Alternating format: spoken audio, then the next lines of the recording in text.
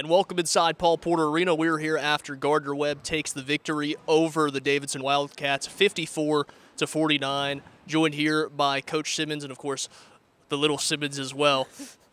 Just a few questions for you today, Coach. First and foremost, congratulations on the win, moving to 3-1 on the season. That's a big deal.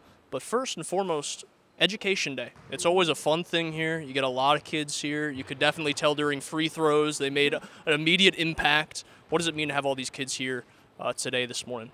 You know, I think it's really special just because some of these kids may not get to come to a lot of college basketball games. So for them to be a part of the atmosphere and really add to the energy that our team has is really special. Coach, a big game for Gigi, 16 points, 15 rebounds. We've seen her ability to run the floor so far early in the season. But what does it mean to your team to see her on the glass and really being a great force down low, not just today, but throughout the rest of the season? Gigi's been real consistent when it comes to rebounding. She understands that that's one of her jobs, getting down the floor, making other post players play her honestly. So she's done a really good job. She's grasped that role. She's bought into it. Coach, a player on the other side who had 13 straight games of 10 or more points was Katie Turner. You guys held her to 6 today.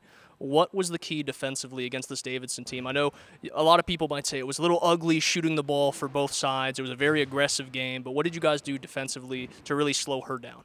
You know, we did something that we haven't done in our last 3 games, which is put a lot of pressure and deny passing lanes. That was kind of our scouting report on them as a team, and especially Turner.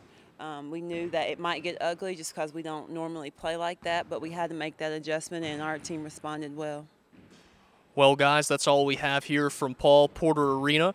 Again, Gardner-Webb victorious 54-49 against the Davidson Wildcats. If you guys want more information about Coach Alex Simmons and her team, check out gwsports.com.